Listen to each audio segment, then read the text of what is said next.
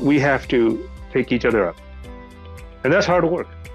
Right? And we have to pick each other up if we pick each other up and respect each other and not judge each other. And how do you do that on a national basis with 300 million people? It doesn't come through wishing it, wanting it. And every politician will say, well, elect me and I'll solve the problem because I'll write this new rule. Right. Yeah. It doesn't work that way. It doesn't work that way. It comes from within us. Right? Yeah. The most important thing our leaders need to do is inspire us, right?